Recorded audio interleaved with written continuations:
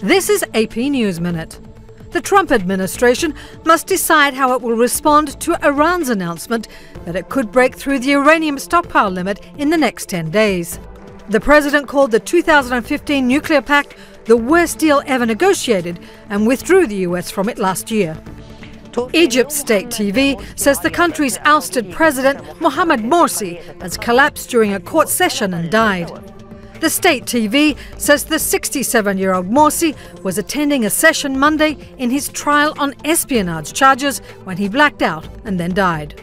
Gloria Vanderbilt, the heiress at the centre of a scandalous custody battle of the 1930s, and the designer jeans queen of the 1970s and 80s, died on Monday at 95, according to her son Anderson Cooper. NASA has announced it will be taking women to the moon in a new mission called Artemis, goddess of the hunt, as well as the moon and Apollo's twin sister.